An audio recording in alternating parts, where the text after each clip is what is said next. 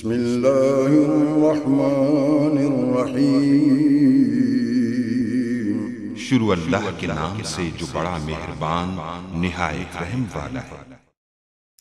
अस्सलाम वालेकुम गाइस। तो आज हम सप्लीमेंट्री स्पेसिफिकेशन के बारे में डिस्कस करेंगे। तो रिक्वायरमेंट आर्टिफैक्ट्स हमें ये कहता है इस बुक का कि जो यूज़ केस मॉडल है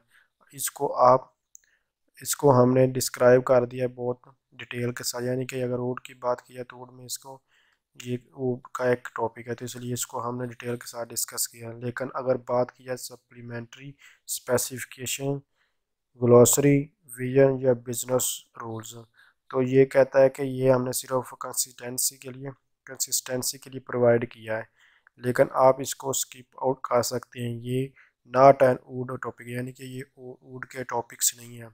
तो चूँकि ये इंसेप्शन वगैरह में और ये हमारी आउटलाइन में ये इनके बारे में डिस्कस करने को कहा गया, इसलिए इनके बारे में हम शॉर्ट सा डिस्कस करेंगे, इसके लेंथ डिटेल वगैरह में नहीं जाएंगे। तो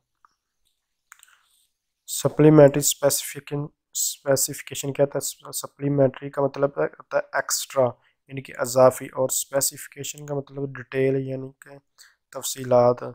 तो इसमें एक्स्ट्रा जो भी हमारे पास डिटेल्स वगैरह होती हैं वो डिस्क्राइब की जाती हैं।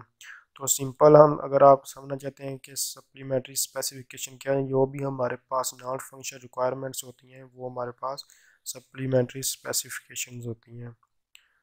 सेकंड पॉइंट्स में हमें वो बता रहा है कि जो फंक्शन और नॉन फंक्शन रिक्वायरमेंट्स में डिफरेंस क्या है।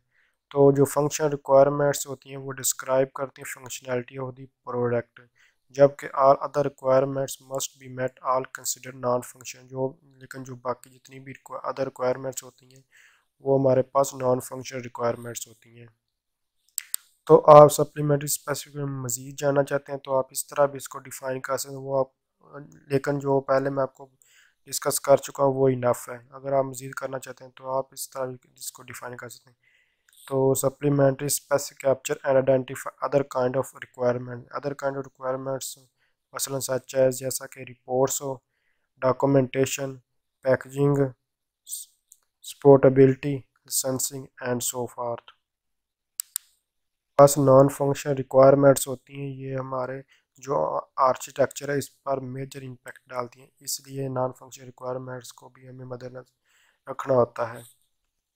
तो सप्लीमेंट्री स्पेसिफिकेशन के बारे में जितना मैं आपको बता चुका हूँ ये इनफ है, लेकिन अगर आप मज़ीद इसके बारे में डिस्कस करना चाहते हैं तो आप इसको खुद, ये एक एग्जांपल है next generation example partial supplementary specification की।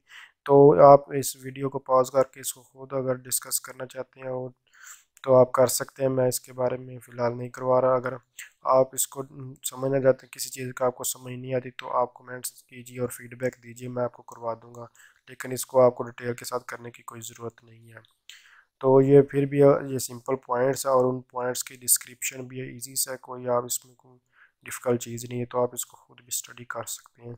तो इसको मैं स्क्रॉल डाउन करता जा रहा हूँ, आप इसको पॉज करके खुद पढ़ लें।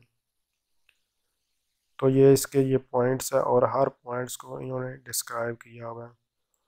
तो ये कंटेंट आपको मैं प्रोवाइड कर रहा हूँ,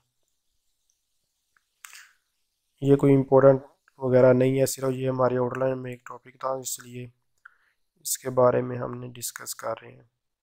उसकी आपको डेफिनेशन वगैरह इनफ है। तो आप ये सारा पॉज करके खुद पढ़ना चाहते हैं तो पढ़ सकते हैं। और ये 7.4 और 7.5 ये दोनों टॉपिक सप्लीमेंट्री स्पेसिफिकेशन के बारे में डिस्कस करते हैं। ये जो FURPS वगैरह ये रिक्वायरमेंट्स, ये हम रिक्वायरमेंट्स में इनके बारे में डिस्कस करेंगे।